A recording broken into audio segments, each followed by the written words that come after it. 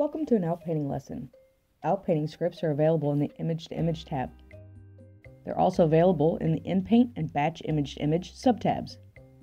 They are selectable at the bottom of your web user interface under Scripts. Let's get into it. I have a catalog of trained images that I'll use for this example. I'm going to create a rough overhead map for a potential video game.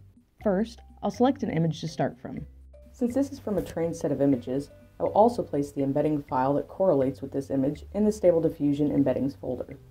Note that I'm not changing the name of the file, so in order to recall this embedding in the prompt, I'll need to list the entire name as you see it here, LOZ42-2500.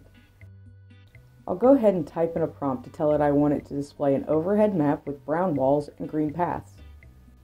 I select 50 steps to start with, leave it at I or A for now, and select a high denoise scale and a low classifier-free guidance scale. I'm using the Outpainting MK2 script for this map and leaving the setting for pixels to expand at the default of 128.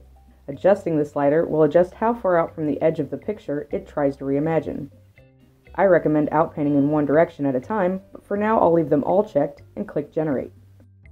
Watch how the map starts to expand to the left, then the right, then up, and finally down. I don't recommend this method only because if one direction turns out undesirable, you'll have to go to the extra step of masking out the undesirable section. But this actually turned out okay.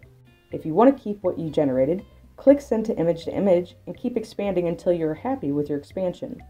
I was sloppy with some of the generations, but I was only looking for inspiration in this project.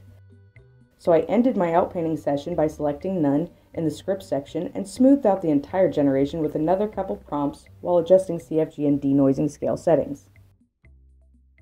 Experimenting between the different sampling methods, number of steps, and all the adjustable settings will change your results.